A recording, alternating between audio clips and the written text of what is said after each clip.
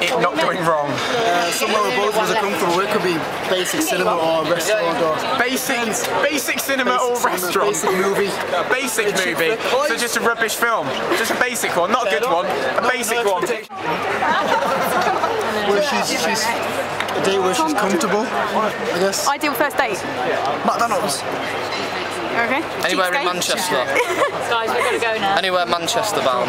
My ideal date is a hot air balloon ride. If I wasn't scared of heights, I'd like to take a girl on a hot air, you know, a little bit of like champagnes and some nice food, and just go on a hot air balloon because then there's no one else there apart from the geezer giving it all the time. But yeah, you're on your own there, you know. So yeah, hot air balloon ride, perfect date. Yeah, London Eye.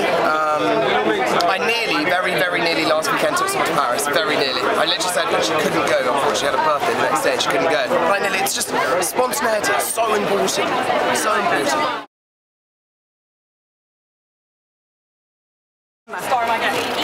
I watched Coyote Ugly with a girl. Oh, I was in the cinema too. Yeah, the cinema, Coyote Ugly, and the film was much better than her. It's the truth. Amazing. She was boring. The film was rubbish, but it wasn't as rubbish as her company. Wicked. In my first date, there was lots of tongue involved in the cinema. Interesting. That's all I'm going to say. I never really went on dates. Yeah, I wasn't ever allowed a boyfriend. I had very strict parents. How about your first kiss? Can you remember that? Awkward. Very awkward. Okay.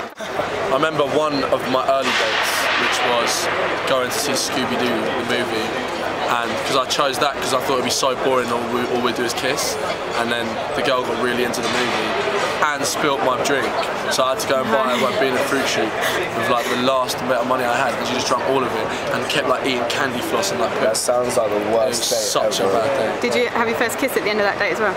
I know, I had my first kiss and I was like 10. Bad for obviously. And it was alright? Yeah, my mate from school, I said my girlfriend, you know, whatever that is at school, came over to my house. She got driven by her mum, which is like the coolest, and then we messed around in the park for a few hours, and that was that.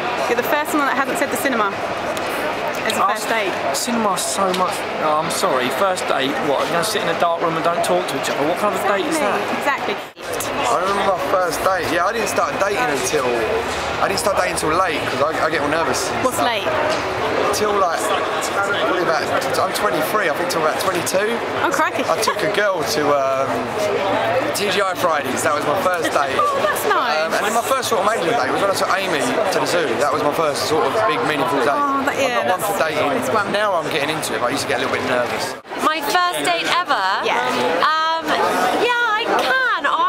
I got taken to the cinema and to Bella Pasta for dinner. And I was quite young, and the bill came, and he didn't quite know how to pay it. I think, because you know, you put the money on the plate and then it gets taken away, and then he didn't really know how to do that, and it was just really awkward. And in the end, I kind of said, "Shall I do it?" And it was really embarrassing. But no, it was fun. Did you get a second date? I think I did go on a second date, but I was so young then. It was literally like holding hands. It wasn't much fun. I think dates are better when you're older and you kind of get to slog at the end of the night. That's my next question. Can you remember your first kiss? And what was that? Yes, and I bit his tongue. I was at Pony Club Camp, and we were sitting on a camp bed, and we were on the end of the bed, and he kind of leant forward and kissed me, and obviously the weight made the camp bed go up, and then I ended up biting his tongue, so it was really embarrassing. Oh no. So yeah, I didn't kiss for a while after that because I was so scared. Oh.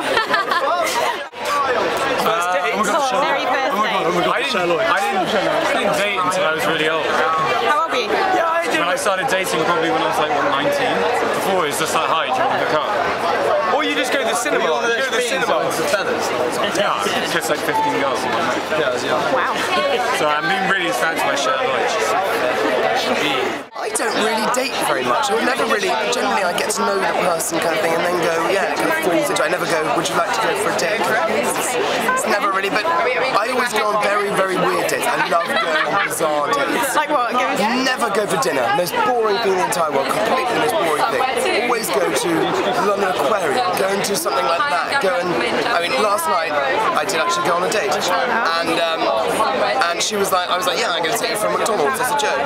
And I arrived with a chauffeured car. I arrived at a house within McDonald's, and we ate on the way, and then went for cocktails. Amazing. And so, like, do stuff like that, and then perfect. Like, otherwise, it's very boring. Stick with your friends to get over a bad breakup. That's what you got to do. Your friends are there because they're your friends. You know, I remember when I split up with Lauren, my friends were there all the time for me. So yeah, stick with your friends, and that's why they're called friends, because they'll make you feel happy, you know. And go have a cuddle with your mum. Can't beat a cuddle with your mum. First of all, be sure that it's the right thing to do, and then, you know, keep that in mind and move on. Like, it's horrible, it's a hard thing to do.